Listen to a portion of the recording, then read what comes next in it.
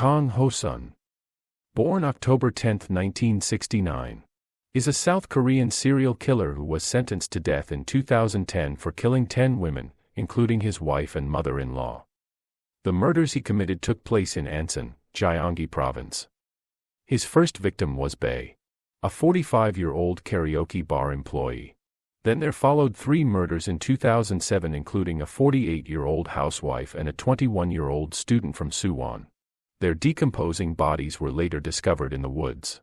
Kang was arrested by the police in 2009 and following the 2-day investigation that ensued, he confessed up to 10 murders.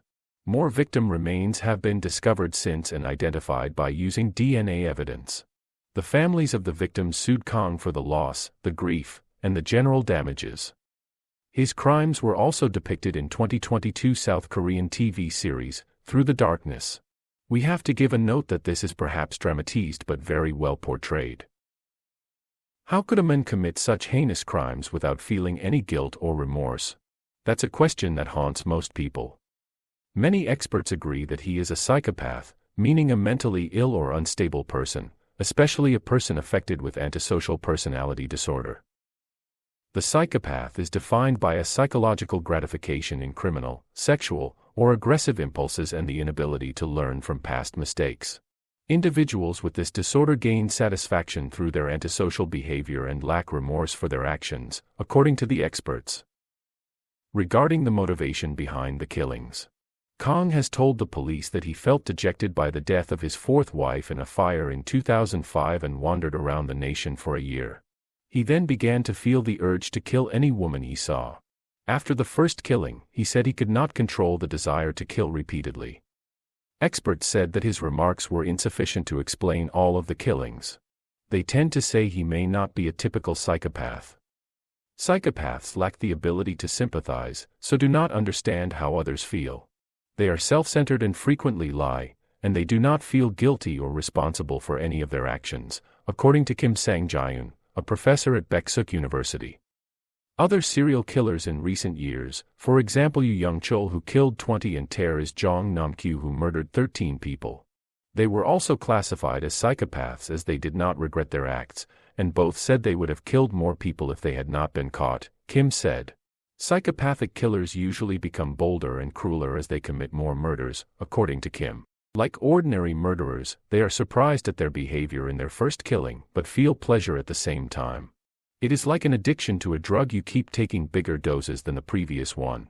Such serial killers want greater satisfaction and pleasure, so they take bolder and more brutal methods for their next killing, for more excitement and thrills, he said.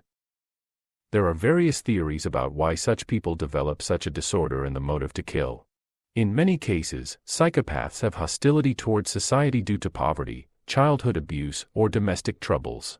But Kang neither had a grudge against society, nor was he an isolated person.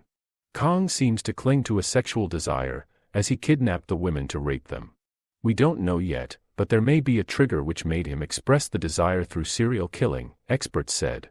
According to Lee Young-hyuk, professor at the Korea National Police University, some researchers say psychopaths are inborn criminals, meaning they were born with violent inclinations, because many of them have an abnormal frontal lobe or lack certain hormones. Lee pointed out social changes behind the emergence of such psychopaths.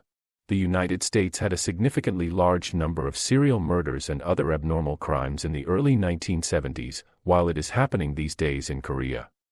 When we look for something common between the two periods, we found it was a time when social norms were changing quickly and also a time when family breakdowns occurred a lot. Lee also said not all psychopaths become criminals. There are successful professionals who have psychopathic inclinations.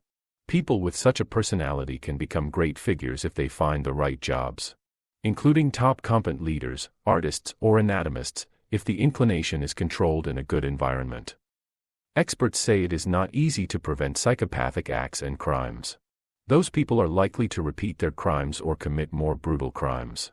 When the authorities classify criminals in prison, they are advised to do so more strictly, so that they can provide them with mental treatment, according to Lee.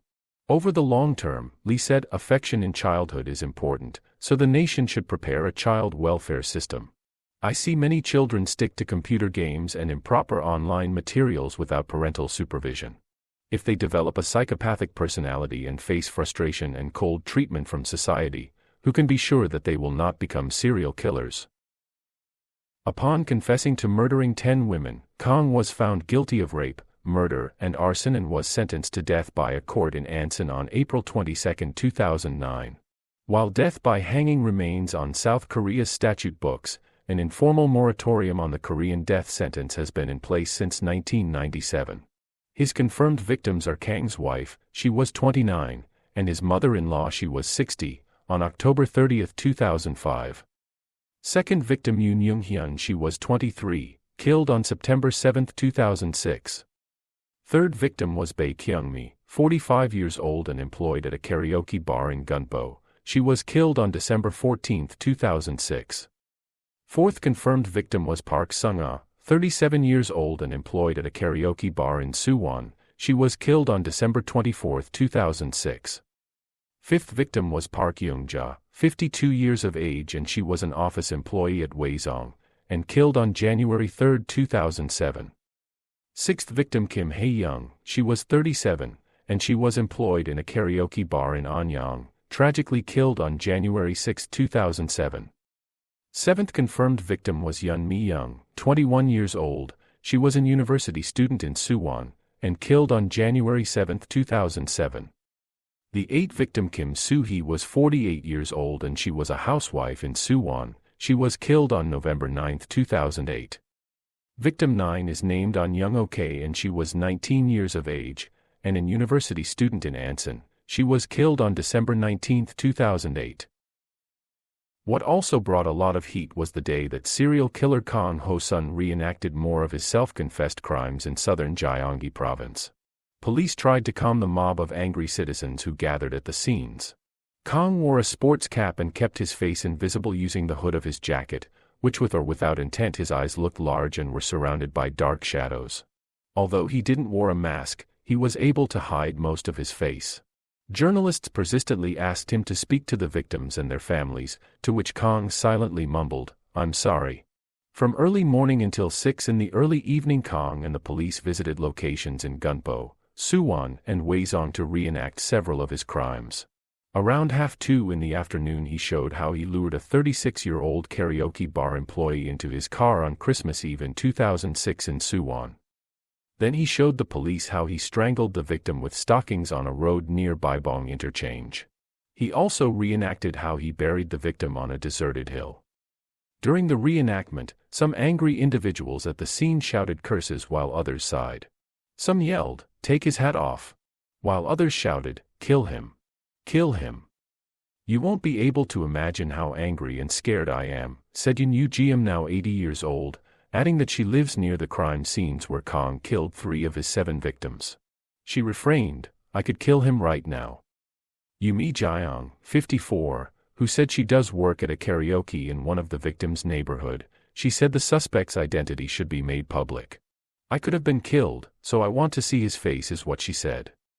Only a few defended the suspect's choice to hide his face. A neighbor of Kang said, "If he did not have any family, he deserves to pay for it, but think about his 2 children."